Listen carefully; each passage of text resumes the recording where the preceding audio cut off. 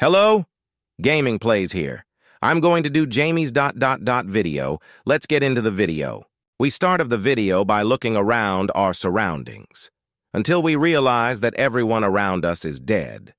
Then Titan Speaker Man flies in to check what is going on, until he realizes there is so many Lego/lost parts around the area.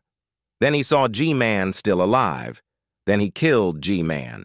And then Titan Cameraman woke up and saw JG7B Titan laying down on the ground, almost looking like he is dead. Then Titan Cameraman went and picked him up and take him to safety. Then Speakerman Titan went into an unknown direction. All right. Hope you enjoy the video. Go subscribe to Jamie's Gaming YT. All right. Bye.